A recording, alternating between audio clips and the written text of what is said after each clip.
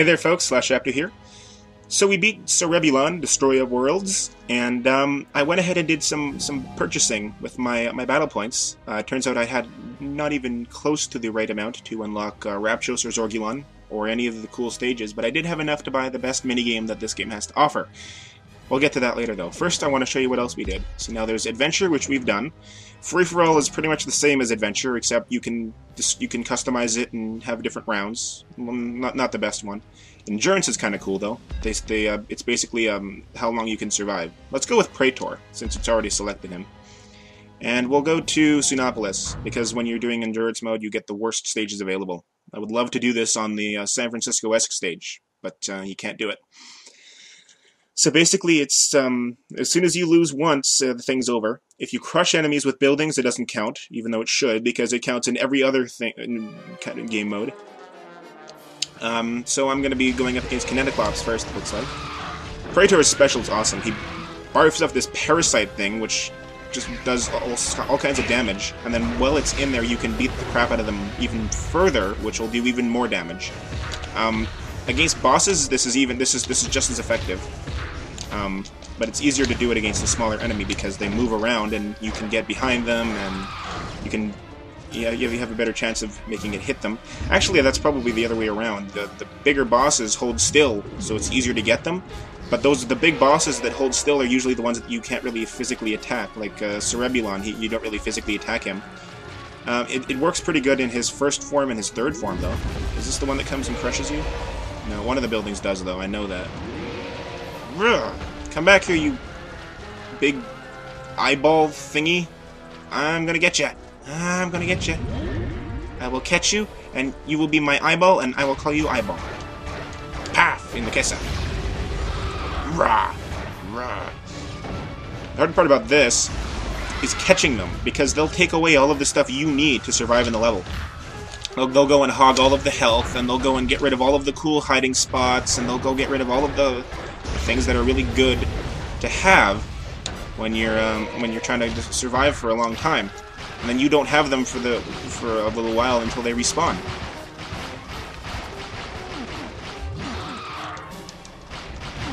So I got this Kineticlops down, and the UFO's here. You can still use it, but you have to be able to hit him like last time. Okay, so Magmo's up next. Let's barf up the parasite and get this bastard with 4 arms. Now, I can't really catch him because he left too fast, and I just wasted a whole bunch of health. That's always nice. So let's just hit him with some heavy attacks and see what happens. Looks like that building's going to come and crush somebody. That one might not crush anybody either. I know one of them does. It's usually one of the ones that's on like the edge of the sand or the beach too. This one might crush people. We don't want that, though, because, like I said earlier, if you do crush somebody, it doesn't count, even though it should. I missed you again. You are really just going out of your way to be a bitch to hit, aren't you? Take that, asshole. Impaled with your own pole thingy. Yeah. Die. Uh-oh, that's the one that's gonna crush me! Ah! No! Run as fast as you can. Holy man, that was close. Did you see how close that came to crushing Agamo? See, I don't care, because I hate Agamo, but, he's a kill, so if he had been crushed, I would have been kind of disappointed, because that would be one less thing I can do. Move. There's an oil tanker here. Mine. You can't have it, see? Paf! Now you're going flying, and you're on fire. You're on fire, see? Paf! Don't you paff me back. It's my job to be the one to kick your ass. Pow! He's dead. He's all kinds of dead now. I got... Oh, what? Come on. Die like a man. Now he's dead. I don't know, I guess I just did some... I guess I was just doing really good, so they gave me a boost in energy, which just made me think I was getting my kill, but I didn't have it. As evidenced by the fact that he was still alive. Okay, now I'm getting kind of critical here. I gotta find some health, and I have to find it now. And I'm having a hard time doing that. Oh no! Come on. Get this thing, get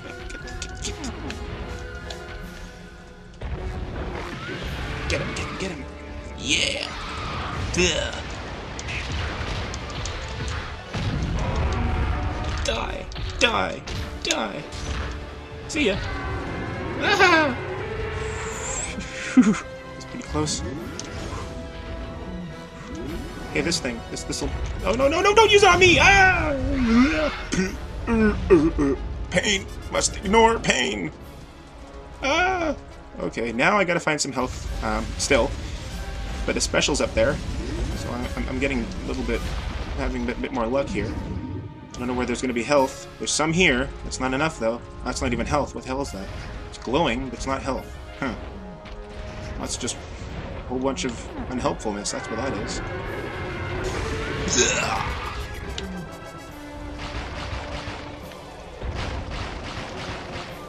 That might not even kill them at all.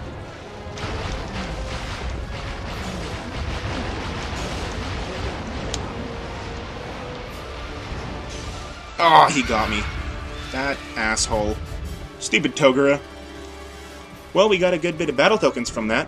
So, we'll save it up. And, let's plug in a second controller port. And then I can show you Big Shot. You can't play Big Shot unless you've got 2 players. Or 2 controllers in. Because for some reason they didn't feel like programming the CPU to play along with you. So let's quit for now, and we'll go play Big Shot, which I think is the last thing I can show you guys in the in this season, because there's not much else to do. Because like I said, Free For All is pretty much the same as all the other games. Excuse me. No, we did endurance. Back, 2-player, mini games. And Big Shot. I'm going to be Kineticlops 2. Kineticlops is a good one to use in this game, in this minigame, because he's easy to see. Another good one is Magmo's 4th costume, because he's on fire. It also looks really cool. So the point of this is to use your running dash off this ramp and land on those buildings, and depending on how well you land, you'll get points.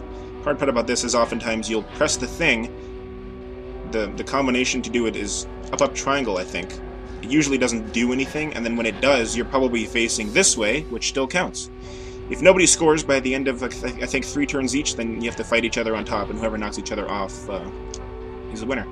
So let's jump, jump, jump, jump! Oh! Plack! That didn't go very well. Now it's this guy's turn. And yes, I'm playing both roles here. Up triangle. Up triangle. Woohoo! Reset! Oh, that was a ripoff. It was so close, and yet he was so far. Some of these setups are a pain in the ass. Others work pretty good. The one that works best is the one that's the most obvious. You can tell from the start of it that it's going to work really good. That was lucky, by the way. Usually that doesn't happen. Usually once you run, you run. Woohoo! The part that's really dumb about this is you can't steer. You have to aim and then just shoot. You have no idea how you're going to land there, because sometimes even when the thing is at its highest, you'll go really low. It's kind of a dumb. If this ramp held still, it would have worked a lot better. And if you could aim, almost as if you were shooting a cannon. Oh, I was robbed. Oh my God! Come on! I just scored like 1 point, man. Come on, big money, big money. No whammies, no whammies, no whammies. And wow! That didn't go any better than the other one. Ooh, I still get one more chance. I get one more chance. So now let's cue on a little bit of cheesy inspirational music, followed by a cheap Back to the Future quote. It's always fun to do those 2 things in a row. Ready for the quote? Here it comes. Here it comes. 88 miles per hour! Wasn't that fun? So now I just gotta beat the crap out of this guy, and he'll go flying off the roof. Woohoo! Yes, I win!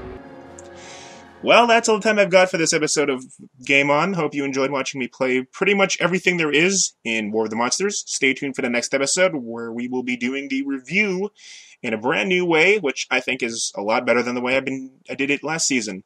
And after the review, there is going to be one last episode, which will be a special bonus episode. However, I will not appear in that. So the next time I will see you guys for this season would be in the review. So until then, peace out, and game on.